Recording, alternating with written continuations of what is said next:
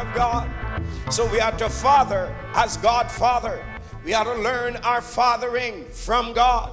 And then we are called to father in the world as he fathered, because the Father so loved. So loved.